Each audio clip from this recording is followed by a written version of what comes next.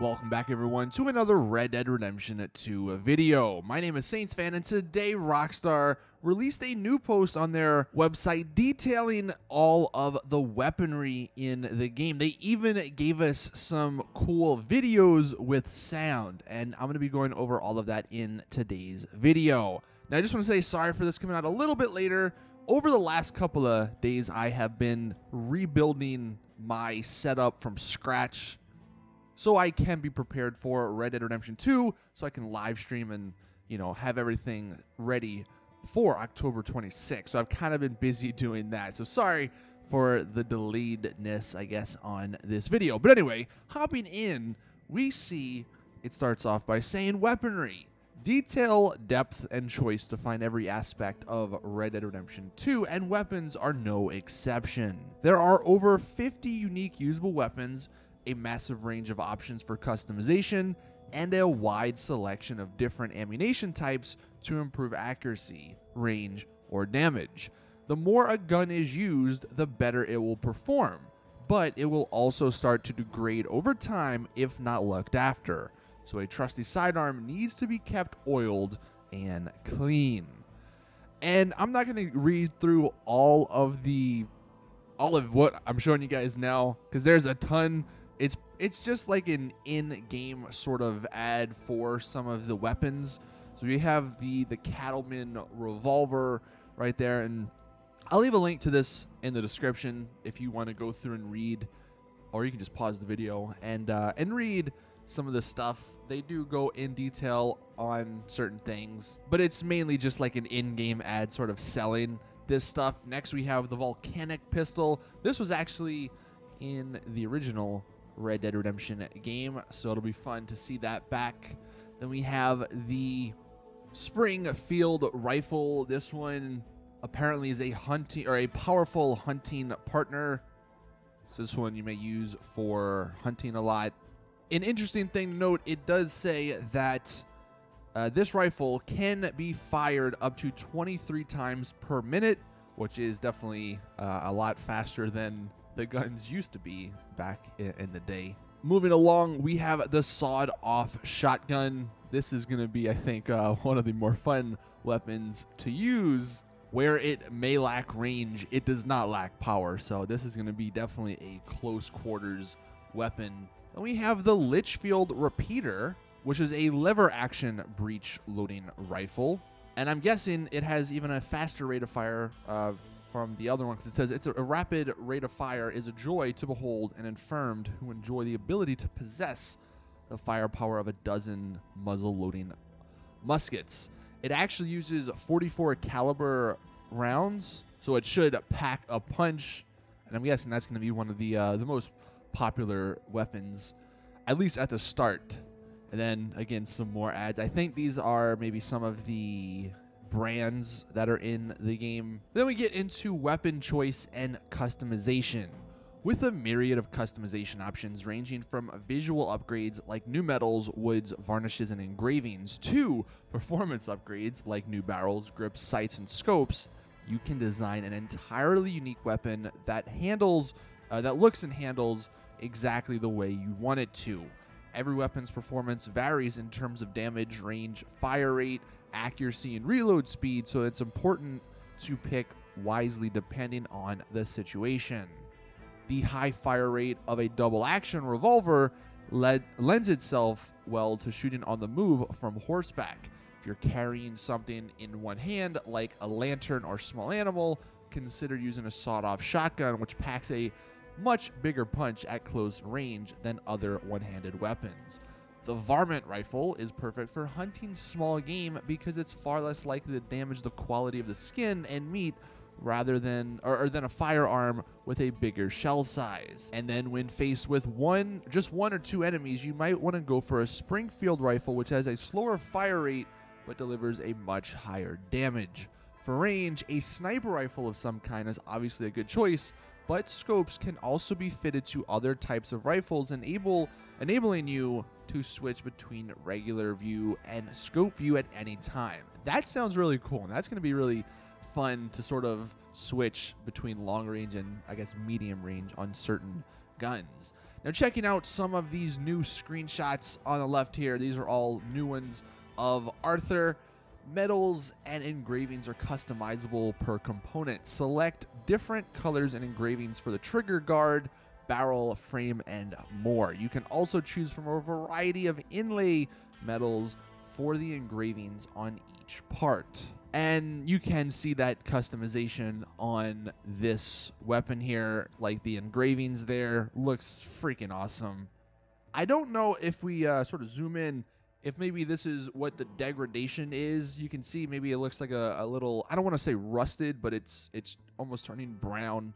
I don't know if maybe over time, if your gun will sort of look like that if you don't clean it, but maybe that's the degradation that they are talking about. But everything else, by the way, looks awesome. And I think this is actually our first screenshot of Arthur without wearing a hat. So you can choose to go hatless if you want. And then he is rocking the other gun. He is holding it in the other hand. The other screenshot, for extra stopping power, purchase and craft a variety of ammo types such as split point, high velocity, or explosive ammo. Now, I don't know how prevalent explosive ammo actually was back in 1890, but it is going to be in Red Dead Redemption 2. And taking a look at this screenshot, it is kind of gruesome. So I guess they saw the people kind of wondering about the gore in the game, and they said, look, you're going to get some crazy stuff in the game. So definitely if we zoom in over here, dude's head is exploded, basically. And I can only imagine what that would look like if he used like a shotgun point blank. As for Arthur, though, you can see he's rocking his pistol, and then he has his knife and some other stuff. But nothing too important in this picture, apart from the dude's brain getting shot out. Then we have two other pictures. Your horse's saddle will store all of your weapons. Be sure to select and carry the weaponry you'll need when leaving the horse behind. So taking a look at this one in the snow, obviously you have to wear some warmer clothes. And I do like how the snow is actually on the clothes.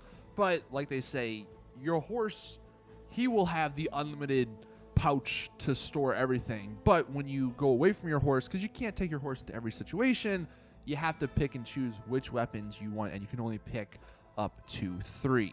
And then the fourth picture, carry single-handed pistols, revolvers, and single-handed sawed-off shotguns in your holsters. Upgraded and reinforced holsters will protect the weapons from degradation against the elements, while offhand holsters give you the ability to dual wield. So you're going to have to decide, I guess, on what you want. And taking a look at this, you can see he is dual wielding over here in the swamp. Looks great.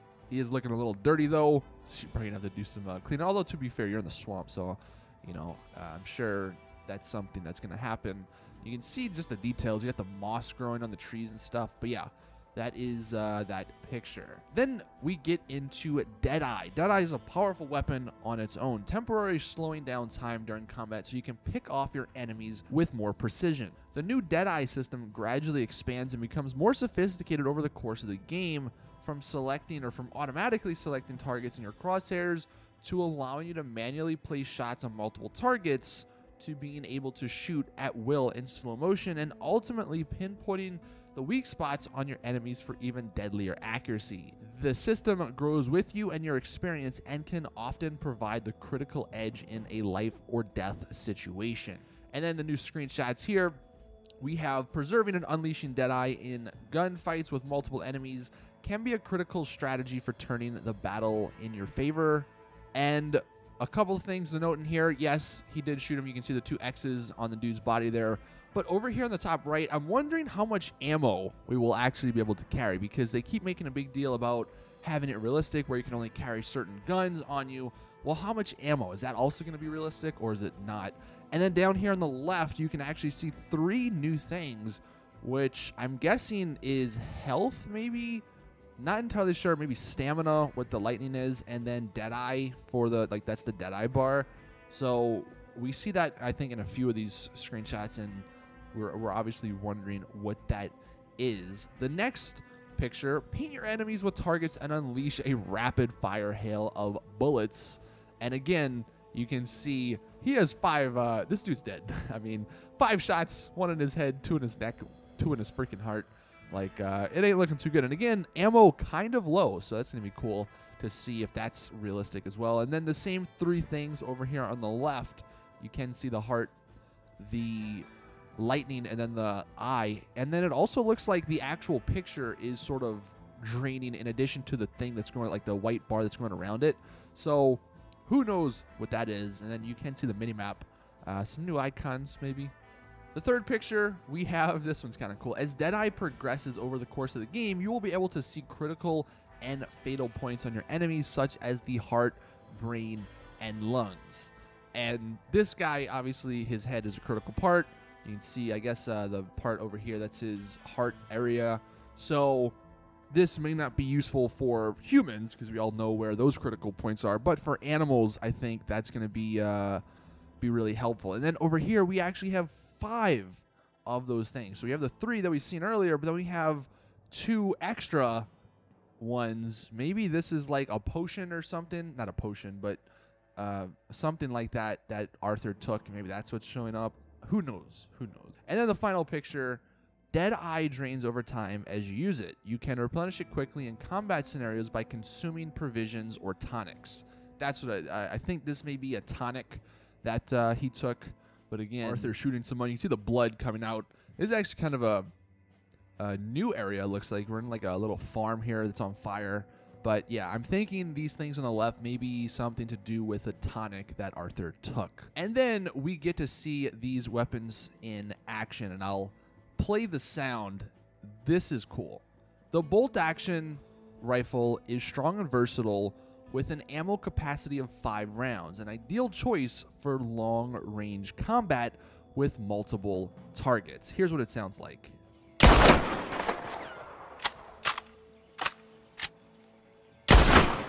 That's cool. The next one, the carbine repeater, is a reliable repeating rifle with a solid firing rate and quick reload speed thanks to the tube-loaded magazine on the weapon's stock. Then we have the Cattleman revolver, has an ammo capacity of 6 rounds and is a great all-around revolver with a good balance of damage, accuracy, and fire rate. And this is him just reloading it.